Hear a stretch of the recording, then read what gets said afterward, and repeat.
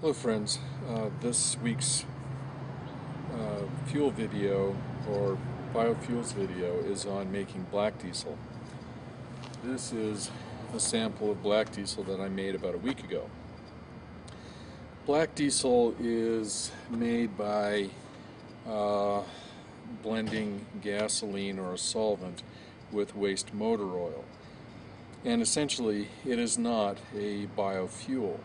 However, it is an attempt to recycle waste motor oil, and I believe that recycling waste motor oil into fuel, diesel fuel, is a good practice. One, because it's recycling.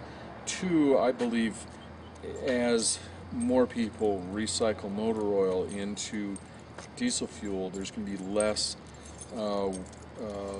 waste motor oil ending up in the landfill.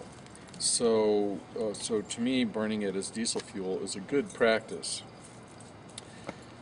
So anyway, the idea with making black diesel, as I said, is to blend gasoline with motor oil, and the relationship is about the same.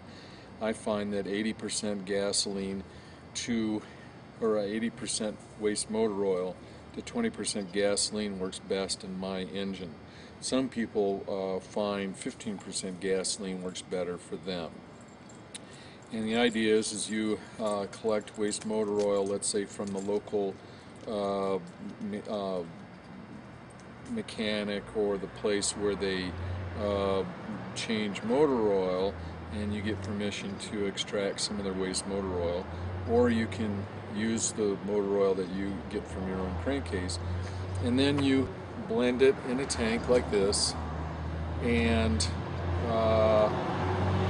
the idea is that you leave it blended in that tank undisturbed for at least 24 to 48 hours. In that time, the most 99% of the particulate is going to precipitate out. And the thing about waste motor oil is that most everybody's got an oil filter on their engine, and that oil filter happens to be a 10 micron, roughly 10 micron filter.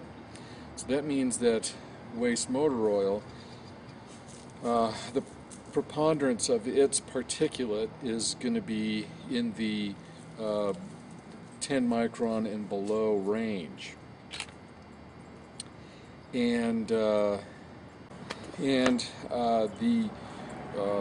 So understanding that will help you how to figure out how to process waste motor oil, meaning that you really don't have to have a filter that has pore size any larger than 10 microns if you're going to process waste motor oil.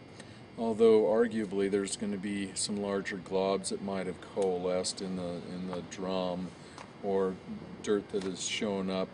So maybe a relatively fine screen at about 80 to 125 mesh in front of your filter would be good.